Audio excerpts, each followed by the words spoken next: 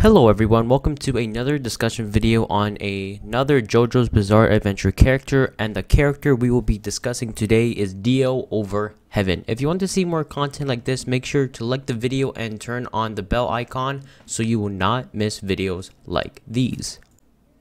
So DIO over Heaven is the product of the Heaven plan both him and his friend Enrico Pucci had created before the events of part 3. Just a quick recap on Heaven: it is a way to have the perfect and most powerful stand, and to obtain Heaven you must have a stand, of course, kill 36 sinners, having a trustworthy friend, and to recite the 14 phrases, having courage and a proper location, and at that location when the new moon arrives, so will Heaven.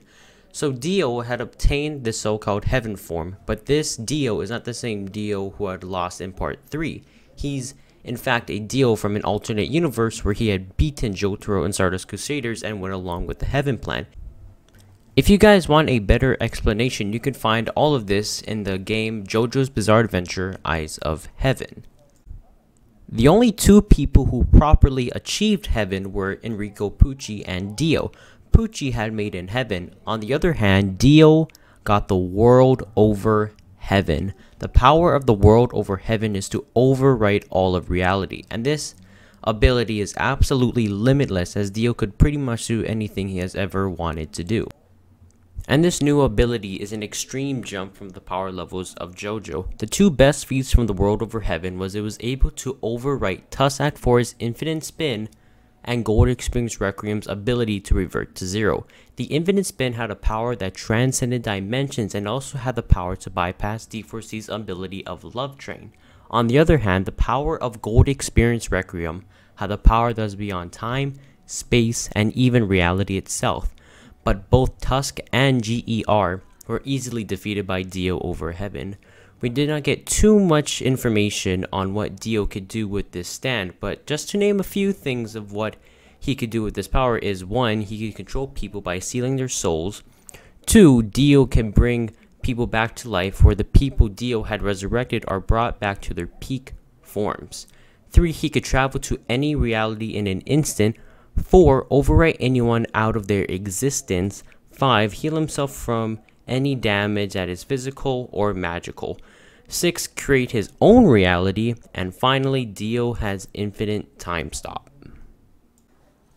So you are probably sitting and asking yourself, how could anyone in all of JoJo's Bizarre Adventure possibly beat DIO's over Heaven's ability?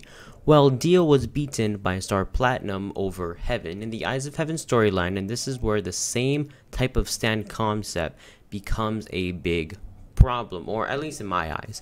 I have a high regard for DIO because he went through the necessary steps needed to achieve Heaven, but through DIO and Jotaro's fight, he took a one glance at DIO's overriding ability and Jotaro achieves Heaven on the spot.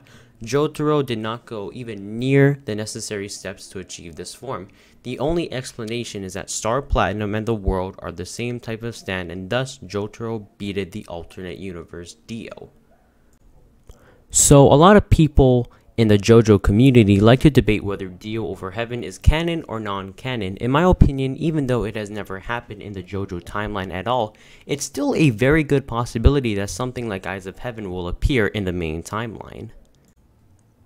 My final thoughts on DIO over Heaven is I really like the design on both him and the world over Heaven, and it's scary on how DIO was able to beat a stand like Gold Experience Requiem, the undisputed most strongest thing in all of JoJo.